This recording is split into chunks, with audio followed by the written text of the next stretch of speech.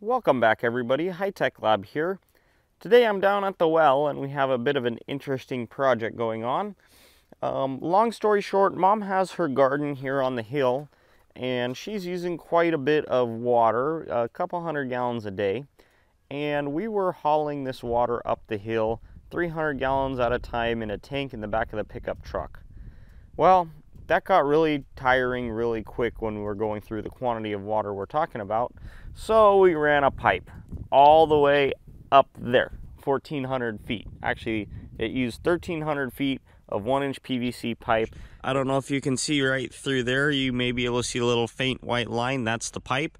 Comes all the way up here and continues going. And this should allow us to get water to the top of the hill without having to worry so much about trucking it and fuel and wear and tear and things like that. It's about 100 and change feet of elevation.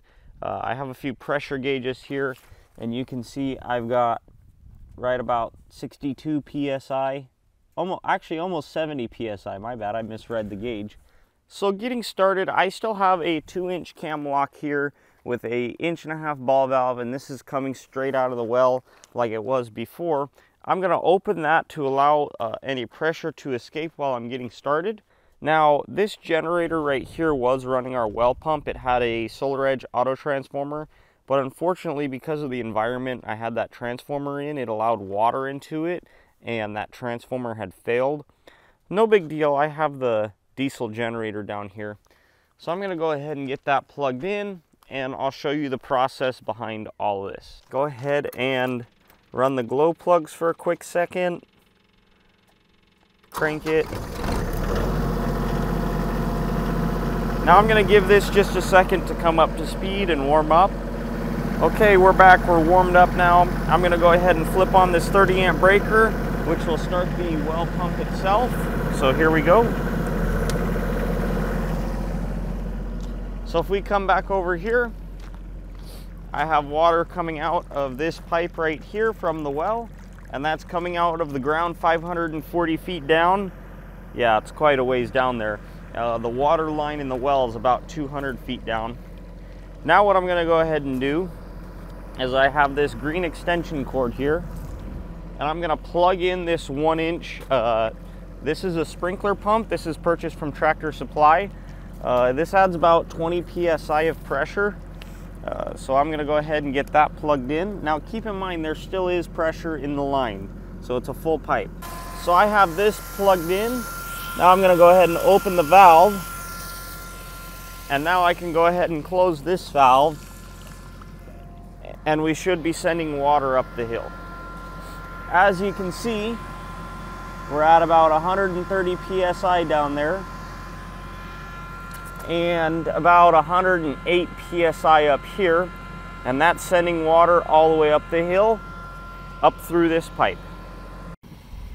So here comes Dexter. He's taking the 1,500 gallon water tank from down here in the valley, and he's got the tank. So now we got over here, we have the well now is plumbed and without a water tank down here no more. So right now we're pushing water all the way up the hill, still off the grid. So right now we're running off the big generator. Right now we got about 1,400 feet of pipe running all the way up that hill up to the top where those trees are, and another quite a ways past that. That's where we're at now. So here we are in the side-by-side. I'm gonna go ahead and show you guys this pipe. See my puppy up there, blends in with the grass.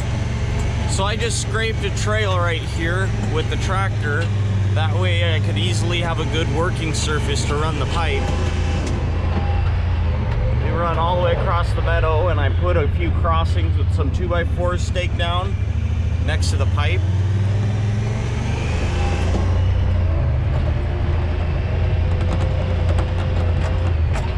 Another crossing right here.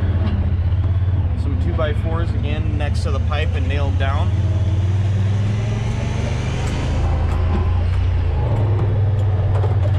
And we continue until we can't anymore because it goes straight up the face of this hill.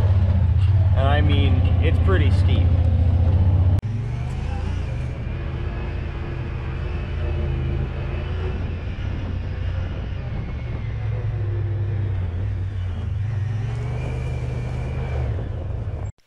Here we go, getting ready to see our first water coming.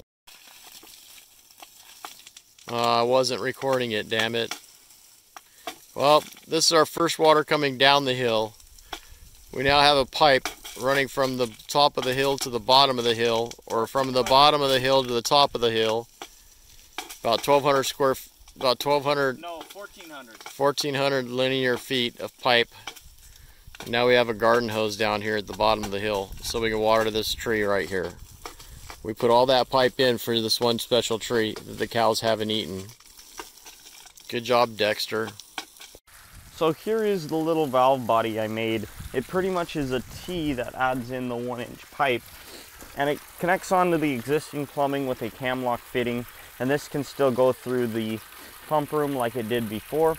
I have it open right now to flush out because the well has some dirty water at first, but you can see I just am bringing in the 1-inch pipe. I have a few valves and stuff I can use. When I want to fill tanks, I have two options.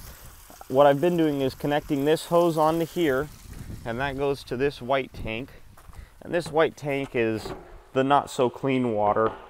This stuff in here is pretty good, but normally we would put the flush water that's just going out on the ground right now. You'll see in a minute it comes out pretty dirty, but we'll put that dirty water in here and use that to water the hill. When we aren't getting dirty water, I can close this valve and open this one, but actually I need to open that one first before I close this so I don't build pressure on this line. It can come in and go through here through the pool filter and out and fill these two tanks through the top of the tank. But these tanks are already full to the top, completely full. This one has a little bit of room, but it's pretty much full. So I'm just pumping right now for the demonstration of the video, but you can see it's a pretty significant flow. And I did a test the other day when I first got this all hooked up and running. It's about 12 gallons a minute here at the top of the hill, and at the bottom of the hill with no piping or anything, just straight out of the wellhead, is 16 gallons a minute at no pressure. So we really do get quite a bit of flow up here at the top of the hill, despite the fact that we're going up quite a serious distance. Here's Dexter. Left a few things behind. We might need that lid right there. That's that lid that keeps all the insects out of and the frogs out of the water tank, because otherwise we end up with frogs in the water tank and little buggies. Of course, they all get chewed up through the pool pump and the water filter system. We gotta go catch up with Dexter. We have some vehicles that'll get us there a little bit quicker. There we go.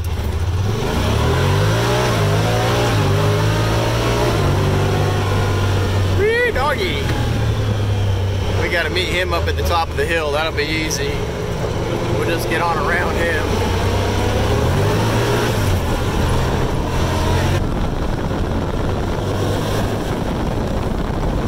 Dexter's down there. He's probably a little pissed off right now, making his way through that cloud of dust. Hey, Dexter! He can't hear us on the tractor. We can talk all we want about it. He's like, what's all this shit? All these cars and trucks and side-by-sides, everything's in his way. Hey, there's a pipe over there. You can't go any farther. So you can see here I have the valve open so the water's just coming out of the well. And this is what I mean when I say the flush water. You can tell it's kind of not quite clear, and we don't really want to use this water where we're using it for dishes and showering and stuff like that. And even though it does go through filters, we just prefer to not use that water. So I'm going to go ahead and shut this back down carefully and send the water back up the hill.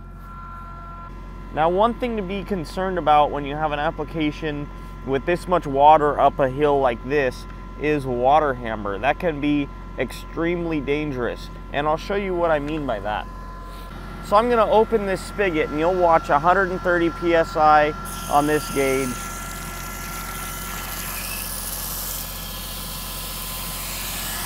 Now we go down to about 30 psi. Now as I close this, the pressure is going to build back up, and go all the way up to 160 psi briefly as it's still trying to get the momentum back into the water going up the hill. And that's a big deal, because if you don't have pipe rated, now this pipe is rated for 450 psi, but if you have pipe that's not rated and you have all that water go slamming up and down the hill, you have the ability to blow out a pipe, and it also creates movement. Practical Engineering made a really cool video on this. I'll put a card up top if I remember. But yeah, guys, that's my weekend project this weekend, was laying right around 1,300 feet of pipe. If you learned something today, leave a thumbs up, and if you have any questions, feel free to comment below. If you're new to the channel, be sure to subscribe and turn on the bell icon, because I make a lot of awesome videos and I'm sure you'll learn something new. Thanks guys, I'll see you in the next video. Bye.